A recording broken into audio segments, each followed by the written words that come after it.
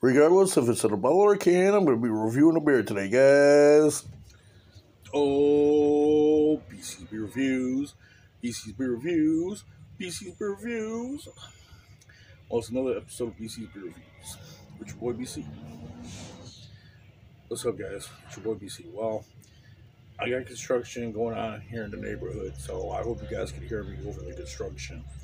So, let's see what happens. Today, I've got Lagunitas Maximus Colossal IPA.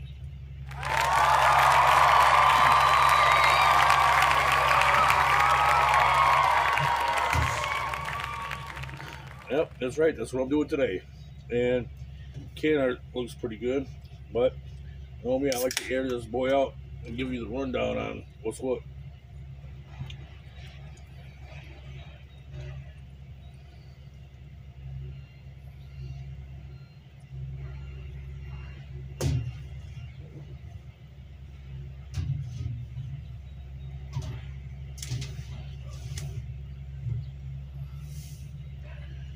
Well, colossal.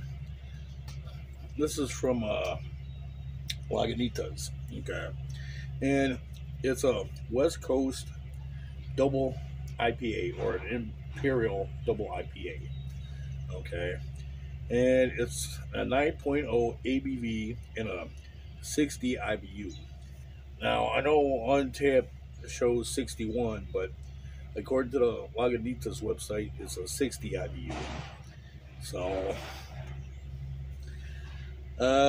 some of the stuff that they've got in here, as far as the mash bill goes, or you know what they put in here, they got Simcoe Cascade hops, malted barley, malted wheat, biscuity Munich malt, and English crystal.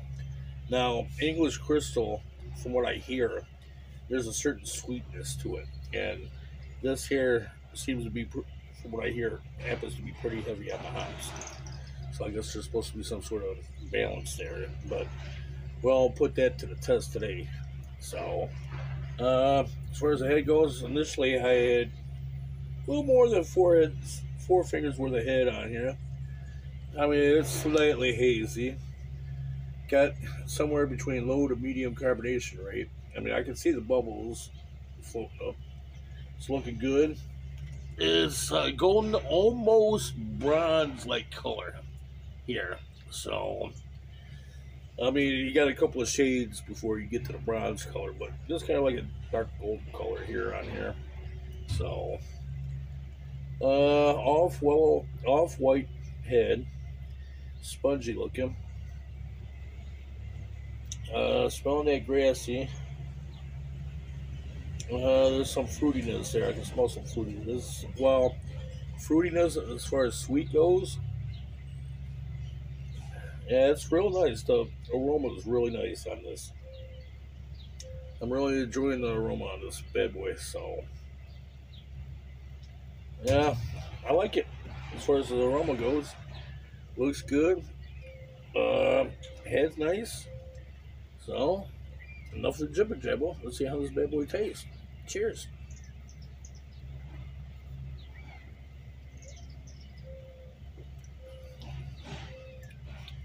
Wow. It's smooth. It's definitely smooth. Got a hint of bitterness. I mean, it's not as bitter as I thought it was going to be. It's definitely sweet. Definitely dry. But it's balanced out. I actually like it. So,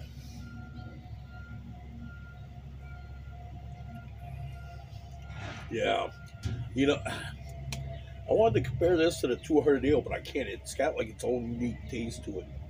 I think it has something to do with the English crystals to it, and you know, it's just the way they brewed it. This is how they intended the beer to be. So, I mean, hey, I'm actually digging this one.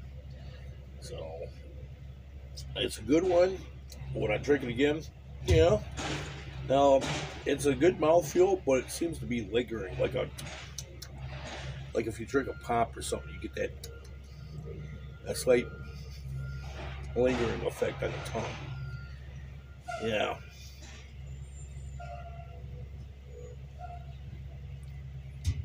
Yes. Yeah, there's a slight bitterness there too, yeah. But it all works out. It's a fantastic beer. I actually enjoy it. So, lace things on it, it's decent. So, I've got no complaints about that. Yes. Well, I mean, it's a nice IPA to enjoy on a hot day. So, hey, what can I say? This is one of them boys, but you're gonna have to take it easy on this because it's a 9.0 ABV. So take it easy, okay? Don't drink it or drive it. If I had to give my grade to it, I would have to give it a 9.75. 9.75. So, like I've always said, hey, drink responsibly. Don't do nothing stupid. Peace out, brother man. Peace out, sister girl. And I'll check you out next time here on the next BC Spirit Reviews.